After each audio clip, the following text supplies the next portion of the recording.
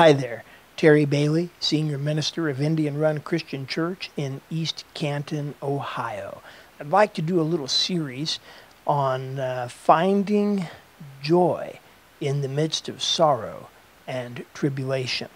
I would also like to give a shout out to one of the ladies who follows these meditations and who responded to my last one with a verse that actually is at the core of this present one. So thanks to Leanna Shoreboyer for following these and also for being a step ahead of me in her thinking. But I'd like to talk about the prophet Jeremiah.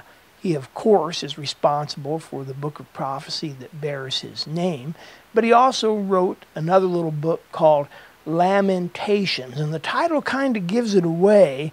It's a book expressing his sorrows. And it is not overall a happy book if you just go by the headings in the book.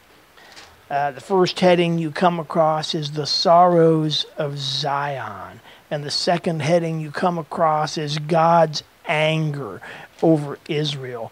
Third heading, Jeremiah shares Israel's afflictions. Now, in case you didn't know, if you watched O Brother, Where Art Thou? It is from Lamentations 3:1 that you get that line, I am a man of constant sorrow. That was Jeremiah talking about himself. At one point in this chapter, he says, it's like God has bent his bow and set me up as the target for his arrows, and he has turned me aside from my proposed path and torn my life into pieces. Jeremiah feels pretty bad for himself at points here, and it is understandable.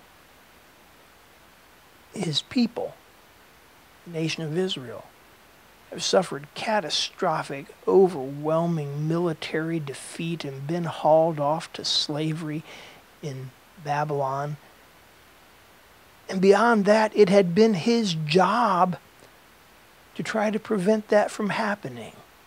And he laments way back in the book of Jeremiah, summer is over, harvest is past, and my people are not saved.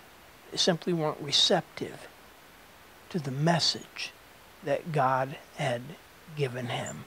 So despite his best efforts, all these things have happened, and he himself has had to suffer in the process, and now suffers along with his people as punishment falls on him. And so he writes this book of Lamentations.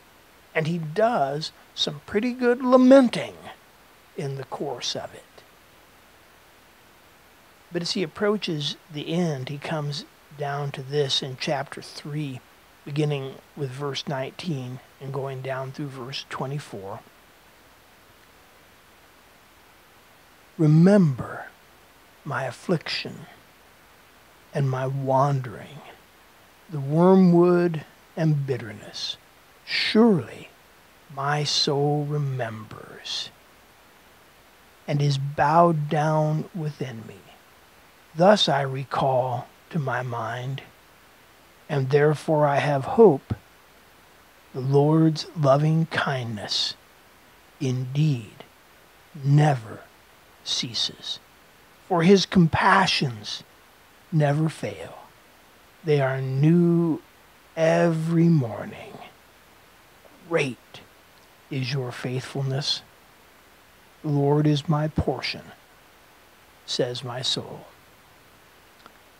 At the end of the day, in the midst of all his travails, Jeremiah remembers this. God is his, and he is God's. And God's loving kindness is great, and his faithfulness is unwavering, and his mercies are renewed every day. And I believe we will find the same truth in the midst of these current travails, and they are worth a lament or two.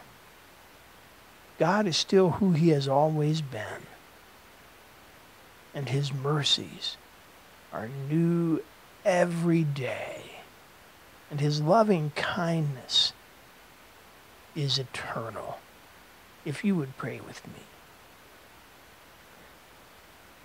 Father, give us the vision that your servant Jeremiah had, that we may, in the midst of these trials and sorrows, see you for who you are and find those fresh, renewed mercies every single day.